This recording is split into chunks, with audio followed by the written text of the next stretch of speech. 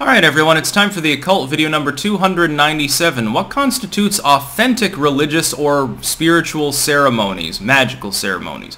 My opinion on this is that it's constituted by the will of the people conducting them. There are certain groups within the realm of magic and philosophy and so forth that are very puristic.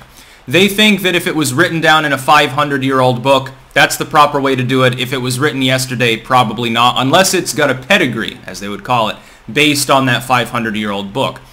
I've gone through literary history in quite a bit of depth at this point, having read thousands of books, edited hundreds of them in depth, and gone through them over the course of over 1,000 years, really, of literature. And what I've concluded is that people who argue the pedigree or purity argument within the occult don't know what they're talking about. The problem is that all of these systems intertwine like a bowl of sticky spaghetti. Basically, that's the literary tradition of the occult. Over time, everything borrows from everything else. You would think of like the kind of religious or spiritual manuscripts you get in the Renaissance. So here you have an era, people are exploring other cultures, trade routes by and large are opening up in the wake of the Dark Ages. You're getting all sorts of bric-a-brac works and snippets and folklore and magical talismans and potions and alchemical preparations from all of these different corners of the world, and they're all intermixing together. And they start informing one another. The best example I can give is the Petit Albert. This is an old book. It's from the mid-18th century, so it's not exactly new. It is a bric-a-brac work. It's essentially a cosmopolitan grimoire. It also contains, it's sort of the missing link between the older wave high ritual magic grimoire thing, which was often symbolic in nature, intertwined with alchemy, of course, the Renaissance, medieval era, whatever, and older works, newer works, starting in the 1800s that get more towards the domestic recipe book side of things. By the way, when you say recipe book, like in the sense of cooking, that's a takeoff of the term receipt book, which was apothecarian. Recipes in the form of cooking and apothecarian like pills and emetic sort of recipes were basically joined in the same works along with family physician medical tips. That was part of it. This is again a takeoff from folk medicine. Certainly like tips and tricks like here's how to make dye, here's how to make pest control spray or something. If you look at like the Petit Albert and similar contemporary works, they all contain that too. They've got all sorts of medical preparations and tips and tricks, things like that. Now, in such a convoluted system, can you really establish a pedigree necessarily? Not always. I can establish the pedigree of the sort of late pre-modern, we're talking the end of the 1700s and on, fortune-telling and dream interpretation sort of divination works. But again, I can't necessarily establish one solid pedigree, because if I go back to the Book of Knowledge, which is literally contemporary to the Founding Fathers, which sort of starts some of that material, there's other material in there that later that falls out of favor, that's more on the superstitious end. It got refined in the late 1700s to be more scientific. And then, of course, you get it rolled up with stories about Napoleon and all of these other generals and leaders and stuff. There's a mystic book of some sort. I saw it in the back of one of the others I was editing, and it might not be extant at all, that I think said that it was Thomas Jefferson's fortune teller or something. I couldn't find anything on it, or maybe it was Andrew Jackson. I can't remember. It was a U.S. president or an early founding figure.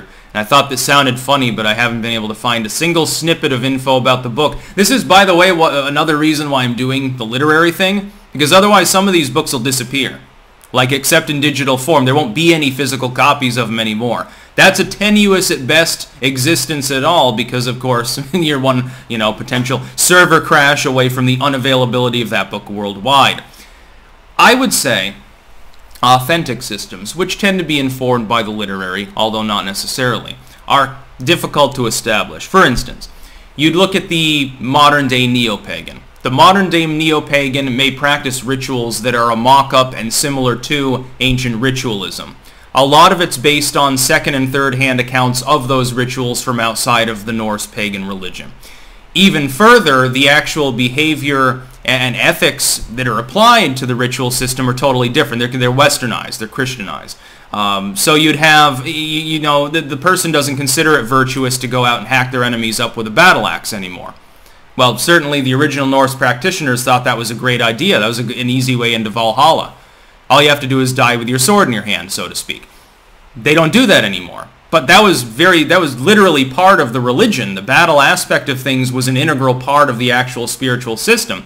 How then can you say that any of the ritualism divorced of that initial context, which was very different back then 1,000 years ago, is even authentic at all? But it shows itself to be authentic in modern practice.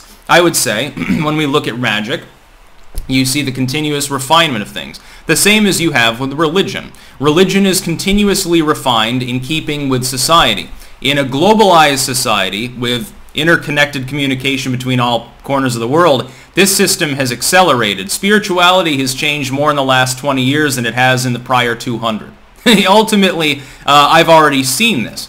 Technology has dragged it in that direction. Cross-communication between cultures, both trolling and attacking each other and debating, and also finding common ground, agreement, and so forth. The former, unfortunately, more common than the latter. As far as magical and religious ceremonies go, I would say most often there's no pedigree. You look at Wicca. Wicca's a great example. Wicca's a new wave religion from the last century.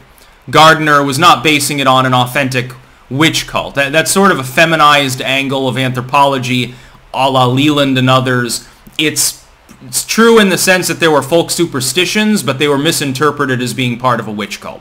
That's basically what Leland's work and similar works often boil down to. His romanticist notion, by the way, as well, almost follows in with the noble savage mythology at times, too. It depends on how you interpret the work. Wicca has all of its rituals. Some of them are very much, they're nature-centric, they're femme-centric, and in the sense of certain cults, certainly, back in ancient Greece or whatever, that would be fairly authentic. But the rituals have nothing to do with the original ecstatic orgies and so forth that were happening. They've been altered. They've been altered in accordance with New Wave Western tradition a la the early 20th century. That's really what it boils down to. Wicca's not an old religion. It's a modern one. But the rituals and stuff, can we really say they're not authentic? No, of course not. They are within the realm of Wicca. We just have to be honest about where it comes from. If you have some tradition within Mormonism, well, I mean, it's not authentic to the ancient Israelites or something like that because it comes from the mid-1800s. But as far as Mormon ritualism goes, yeah, it was there at the founding with Joseph Smith and all the others, so it's authentic. I think that authentic is more in the eye of the practitioner than it is in some exterior study that looks at long-term traditions, because, I mean, it's going to be hard to find almost any magical system from the last 3 or 4 centuries that isn't informed by older systems and transmogrifying them over time, especially, again, in the wake of the Renaissance with the reopening of trade routes and so forth, in the wake of the Dark Ages, the Middle Ages, the fall of Rome and back. And, of course, Rome was vast and powerful, but it didn't extend itself to the whole world. Didn't contact the Americas, at least as far as we know. We've never dug up a trireme off Oak Island, although that might happen in the future, you never know. And so authentic religious and spiritual systems, I would say, is almost a misnomer. Authentic is basically whatever you make it.